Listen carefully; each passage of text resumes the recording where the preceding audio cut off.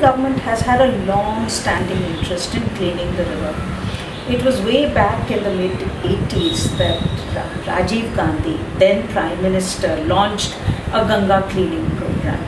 And since then, the program has been invented, reinvented many times. And at all times, the government is failing to understand that the method in which we are doing river cleaning, we are trying to clean the river, is not an appropriate method for a country like India. We are taking a method from countries like the UK, like Germany, like Japan, like the US, where river cleaning was really about setting up sewage treatment plants, cleaning the sewage in the sewage treatment plant, and then disposing it in a water body. In a country like India, most cities do not even have underground sewage systems.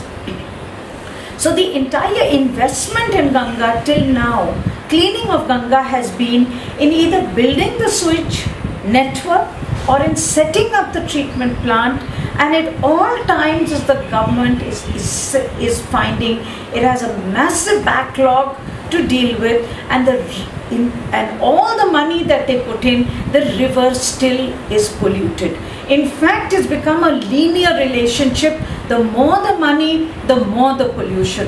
And so it is time to be serious about reinvention. We need to redirect the program, come up with a serious program of river cleaning which can actually give us a free-flowing Ganga once again. The solution for Ganga cleaning will be fourfold.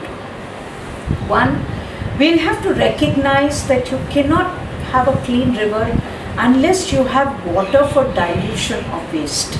Today, in most cases, you will find in our rivers, we take clean water for our drinking, for industrial and for agricultural uses, and we return only sewage to it. Now, it was all right till a point when there was less pressure on the river, and so the river had a time to assimilate the waste and to clean itself before the next city. But today we are getting to a situation where we are rapidly urbanizing, rapidly industrializing, and taking more and more water also for agriculture from the river. So in that situation, the river has no water, and what we return to it is only waste. Now, in this scenario, we can never clean our rivers, because the fact is that the BOD level, the biological oxygen demand, the measure of pollution that we call it, has been set for a water body, if you discharge water into it, at 30. But the same BOD for a river which has bathing quality is set at 3. So there's a 10-time dilution that is required between the discharge of treated waste and the river for it to be not drinkable, but at least bathable. Now that clearly means that you need that water for dilution. And that has to be the first principle of river cleaning, that our rivers must have ecological flow adequate to dilute the waste that is discharged from our cities. The second is that, as you said, that there is a lot of technological focus. Now the technology focus has been in building smarter and smarter sewage treatment plants. But the problem is that most cities of India, and particularly cities along the Ganga, do not even have underground sewage. A city like Varanasi, 80% of the city does not have underground sewage. The same is the case with Allahabad. It is worse with even smaller cities.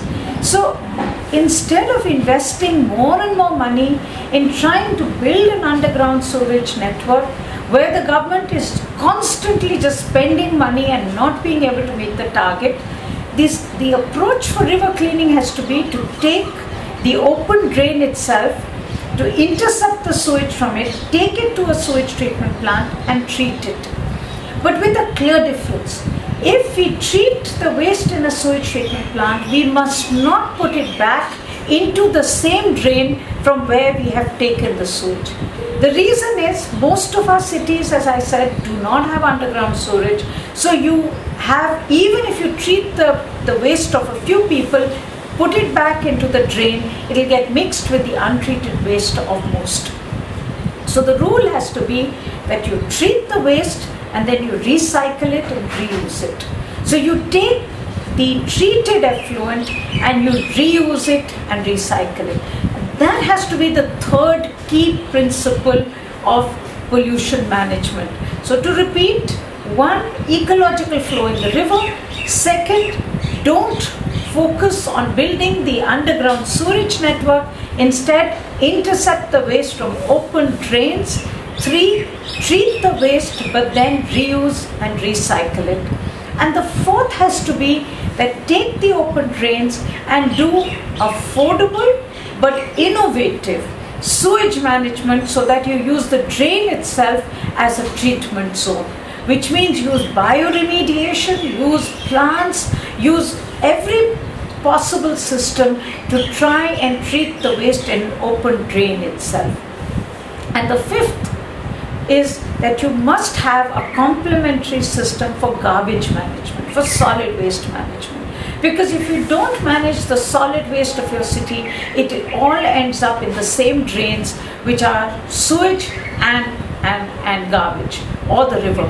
We have to stop letting our cities, our rivers becoming the garbage disposal system for our cities. Now, I think industrial effluent is clearly one major part of the Ganga pollution as well. But if you look at the figures, the Pollution Control Board essentially tells you that of the some 3,500 million liters of sewage that flows into the river, roughly 500 million liters is industrial effluent. So it is not that in volume it is very high, but the problem is that it is very high because it is local, and it is very toxic because it is full of chemicals. Now, we also know that the industries along the Ganga are essentially industries of poor states. So they are small-scale industries in most cases. They are industries that look to cut corners, and the first corner that is always cut is to run the sewage treatment plant or to set up the effluent disposal system. We have tanneries, we have distilleries, we have pulp and paper sector, and we have chemical industry, but all in the small scale. Now, the only way to deal with industrial pollution is to make sure that you have a very tough enforcement system. Today, the Indian law is so weak that the Pollution Control Board can actually not penalize anyone for not meeting the standards. All they can do is to set a Section 5 notice, and then the matter goes to court where it is never resolved. So you need to have a tough enforcement system so that people know that the law actually matters, that the standard for pollution has to be met. Simultaneously, we need a clear program, because these are industries that work in the small scale, they are poor industries. We need a program for technology upgradation, and that needs to be subsidized. We have to be very clear that pollution control technology has been developed for rich industries, for big industries. Solutions for small scale industries often do not exist, but that is the challenge that has to be met. You want a clean river, you will need clean industrial effluents as well. The tannery issue has become a very convoluted issue in my view, and I'm particularly very worried about how we will approach it, because in the past the approach has been either to relocate tanneries, which is what we did in Calcutta. The High Court, the Supreme Court ordered the relocation of tanneries in Kolkata, essentially for pollution control. And the experience has been very poor, because where you have relocated the tanneries, it has only added to the pollution load in the river rather than taking it away. So it's very clear that we need to come up with an approach which doesn't push the problem away.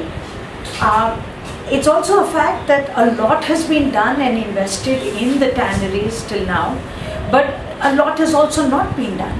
The tannery producers say very clearly that there are plans that the government comes up with, but then they are never implemented. So I think it is time, if we are serious about it, that we come up with a clear plan for pollution control of the tanneries, that government invests, and that it is non-negotiable that the tannery owners have to also meet the standards. So it's a partnership that is needed between government and the tannery owners, and in my view, as yet too little has been done to solve this problem. The new government has said that they take Ganga seriously. I welcome that. I think that is very important commitment of the government. But it is very important that they recognize the four Gs that they will have to do to clean up Ganga. So one, they will have to make sure that they redirect the program so that there is water in the river for dilution. Two, that they look at the river, they look at every drain that flows into the Ganga and then come up with a drain-wise plan to intercept the sewage, to treat it, to reuse it and recycle it.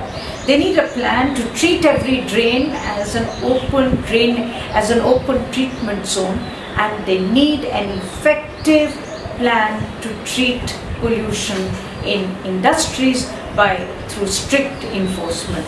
These are the 4 Gs. If they can do this, we can get a clean Ganga. We can have a river that we all believe in to flow once again, to live again. And if we can clean the Ganga, we get the right experience to clean every river of India.